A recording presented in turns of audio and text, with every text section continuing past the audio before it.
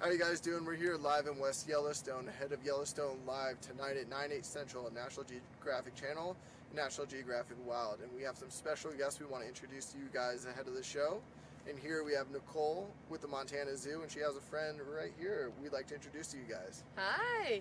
How you doing? I'm doing good. Thanks for having us. Can you tell us about this little slithery lady we have here? So this here is Mesa, and she is a gopher snake, otherwise known as a bull snake. Okay, and so is she from the Yellowstone Greater area, and where does she, where's her habitat? Yes, she is. So bull snakes and gopher snakes, as I said, they're the same thing, can actually be found within this region. They're very, very common to see. A lot of times they like open, arid areas, which are kind of like open grassland places. A lot of space where they can find their favorite food, which can be things like gophers, mice, rats, animals like that. And what kind of animals are looking to snack on them?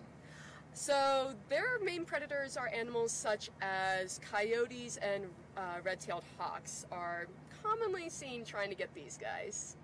And if you guys have any questions, feel free to comment below in the comments, and we'll try and get as many of them as answered as possible. So, can you tell us a little bit about the story of how this little lady got to the zoo? Of course. So Mesa came to us about 7 years ago when she was surrendered as someone's pet.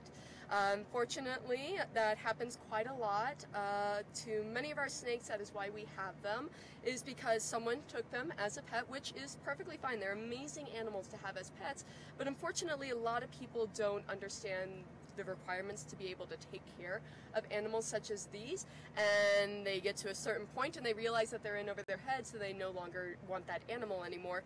So fortunately for Mesa, she was able to find a home with us at Zoo Montana, and what probably happened with her was that when she was bought, she was very young, within her first year, only less than a foot long, which is a really cute, adorable snake at that time, and now she is over 4 feet long, which means a bigger enclosure, more food, and the ability to be able to take care of a snake like that.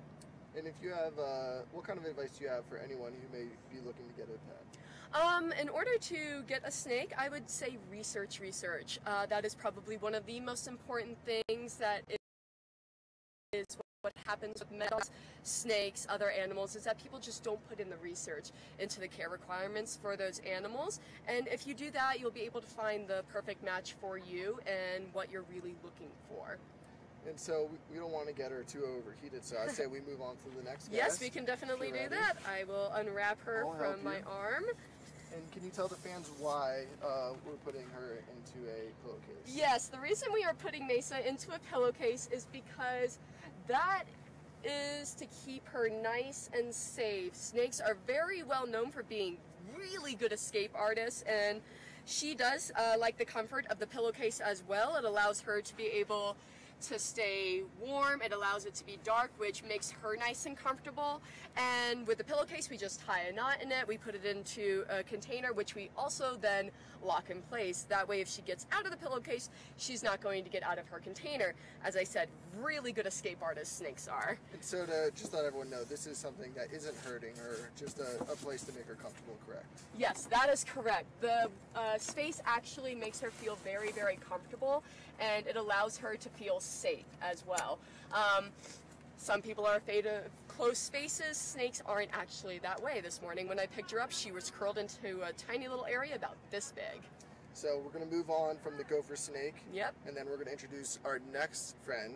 So let's move on to that. And can you tell us what you're doing here as well? What I'm doing right now is I am putting some special water onto my hands, and I'm going to apply some to yours. The reason I'm doing this is because our next animal is an amphibian. And amphibians are very different from reptiles, which is including our snake and our turtles. Amphibians include frogs, turtles, toads, and this little guy right here, a salamander.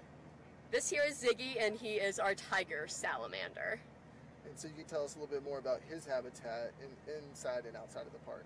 Yes, of course. So inside the park, there are actually very good recordings of tiger sound. In the Lamar Valley, there is a very good population of them, and the reason that they are there is because there is a lot of water.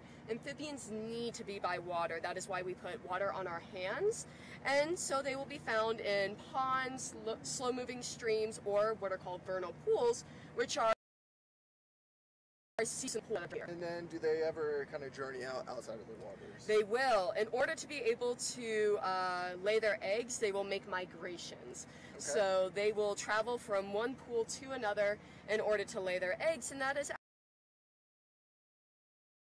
actually roads. So during the breeding season for these animals, you have to be very careful of watching the roads because they might be crossing, whether that be salamanders or toads or frogs even. Great. And do you think we can kind of show our fans a little bit closer? I mean, obviously. Lay them out not too far.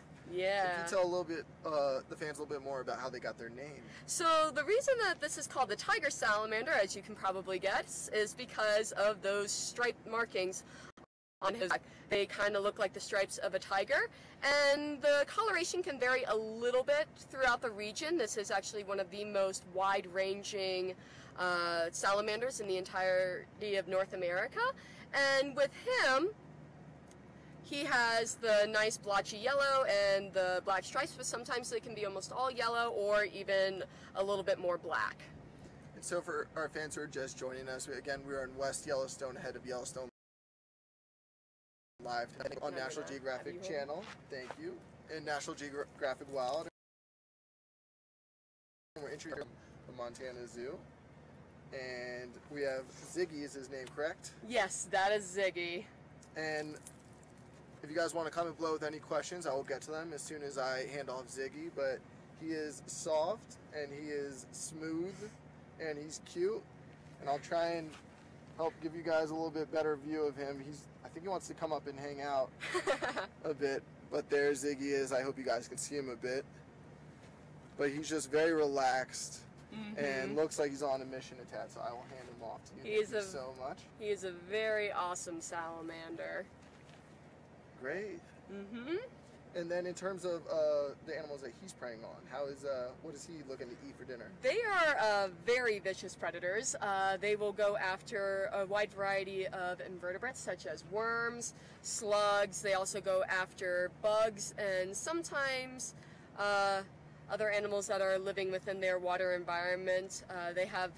You might be able to see they have that big, huge mouth, very good for gulping down large prey items, which they definitely try to eat a lot of.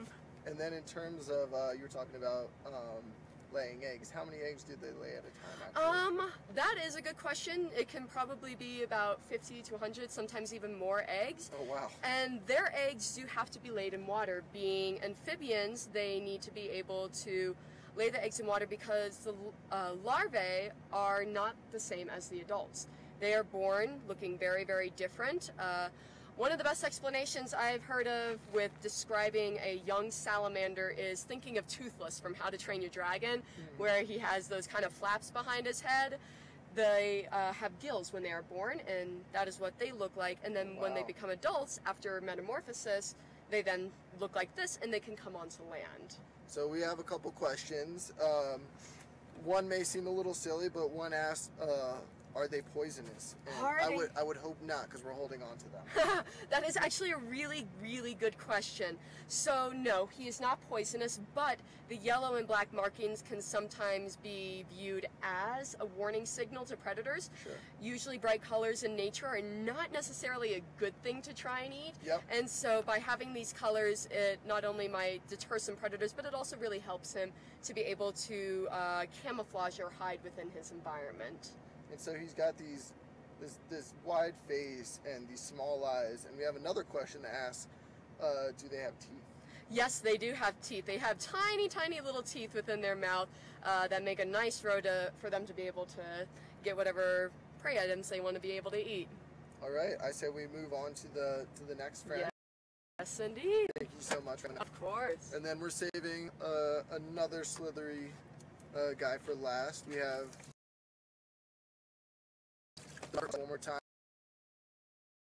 So make sure he doesn't want to dry out too much. And then again, guys, if you're just joining us, we're here in West Yellowstone, ahead of Yellowstone Live tonight at 9/8 Central on National Geographic Channel, National Geographic Wild, and you'll be able to see some of these guys later tonight on the show. So make sure to tune in. It's going to be filmed live just right over there to the left, off camera. But again, comment below with any questions, and we'll get to as many as possible. And then, so if you can introduce us into this last. Yes, indeed. We have another snake, but she's much, much different from the first one that we have. This here is Rachel, and you can probably tell right off the bat why she might get her name, the rubber boa, because she has very small scales and kind of flexible skin that give her a very rubber-like look, and also because she can move her body looking just like rubber. She should be called a pretzel snake because she looks really like it right should. now.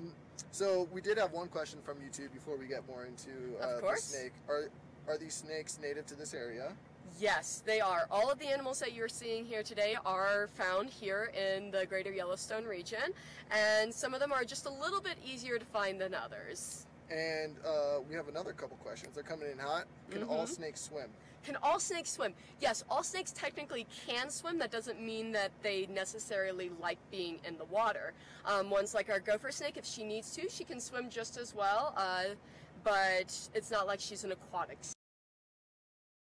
snake. What colors can boas be? What colors can boas be? So, one thing about is the color. It can be brown, it could kind of be an olive color, it can even be a little bit lighter. And then if I flip her over, you might notice that her belly is a different color. So that is another characteristic of rubber boas, is that their bellies are usually much more of a creamier color. So I'm curious, is this full size? How old is this boa? She is full size, and in fact she is an old lady, and she is about 15 years old, which is quite a good age for her, but she can live much longer here in captivity. It is estimated that they could probably live 30 to 50 years. Oh, wow. And then in terms of their diets, are both of the snakes, the gopher snake and the boa snake, kind of similar in the diets? No, they're a little bit different. While they both like eating rodents, due to their size, it does make a big difference. So our gopher snake, Mesa, who you met earlier, she will go after things the size of gophers or rats. Rachel here cannot go after something like that, even though snakes can open their heads much larger than it appears. She mainly goes after smaller animals, such as baby mice, and a lot of times they are known as nest raiders because of that. So we have another question for YouTube, and they're asking, are rubber boas rare? They are uncommon to find. It doesn't necessarily mean that they are rare. They're actually listed as common within the environment. The reason that you can't really find these animals as easily as, say, our gopher snake is because our gopher snake is diurnal, which means she comes out during the daytime. Okay. These guys are nocturnal. They come out during the nighttime much more, and they can't take the heat as well as other snakes. So she'll often be found under logs or rocks, or even within underground, where it's a lot cooler and much more moist for her, so that she doesn't have to worry about the heat. So for my couple days being in West Yellowstone, it's been rainy, it's been cold, it's been gorgeous like today. What do they do when it's snowing out? They can actually go into hibernation during the wintertime. So even though these animals are found up here during the wintertime, our rubber boas can go into hibernation so that they stay perfectly healthy during the winter instead of facing the cold. And then in terms of gearing up for that, you know, what is their diet like that?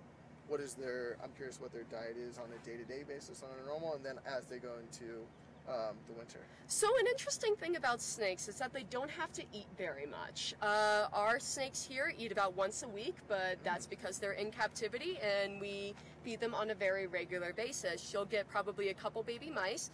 Every single week our gopher snake will get one, whereas in the wild she could probably go for a couple months without eating and be perfectly fine. A very interesting fact is that their metabolism is much slower than ours, so they don't need to burn as much energy. So in all honesty, she could eat probably a few baby mice or a small mouse or something else and be able to withstand the winter time especially through hibernation. So they're skipping the all-you-can-eat buffet. Pretty much, yeah. It's a hard world out there. The all-you-can-eat buffet doesn't really exist. Well, thank you so much for joining us. We really appreciate it. Nicole is here from the Montana Zoo. Make sure to join us tonight so you can join them on Yellowstone Live tonight at 9/8 Central on National Geographic Channel and National Geographic Wild.